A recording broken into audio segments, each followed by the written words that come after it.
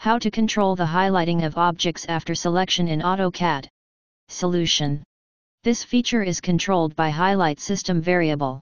It controls whether the objects are highlighted or not on screen after selection. By default its value is 1. When value is 0, the specified objects are not highlighted.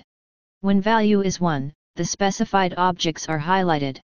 See how it works. First we draw a rectangle. Now we add some line weight on it so you can easily see the highlight effect.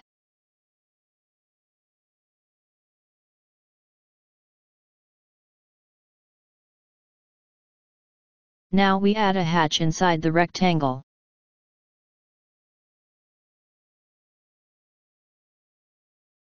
Run highlight and set its value to 1. Now select the objects.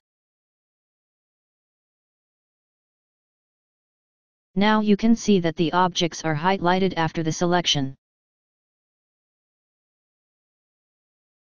Run highlight and set its value to 0.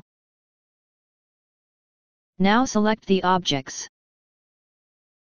You can see that the objects are not highlighted after the selection. Run again highlight and set its value to 1.